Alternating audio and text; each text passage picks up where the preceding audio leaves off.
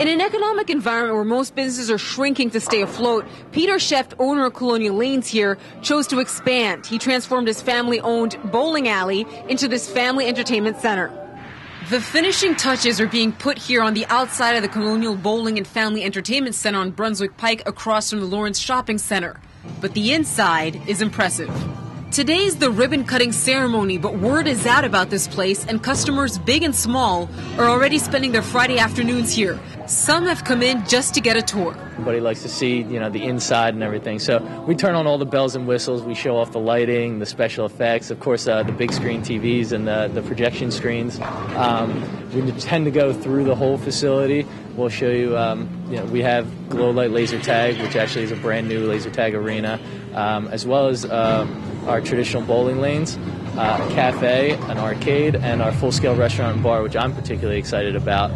We actually have a 35-foot bar with 12 draft beers on tap, everything from exotic like Smithwick's Irish Ale to your classics like your Budweiser and your Pabst Blue Ribbon. Our cuisine varies. We haven't unveiled our full menu quite yet. Currently we're working with our cafe menu, which is a traditional bowling fare with your chicken tenders and your pizza, as well as a few twists that we've added, such as macaroni and cheese bites. Owner Peter Scheft credits small business incentives for helping him make this family dream come true. We managed to do that with the help of the Small Business Association and the RBAC, which is the Regional Business Assistance Corporation.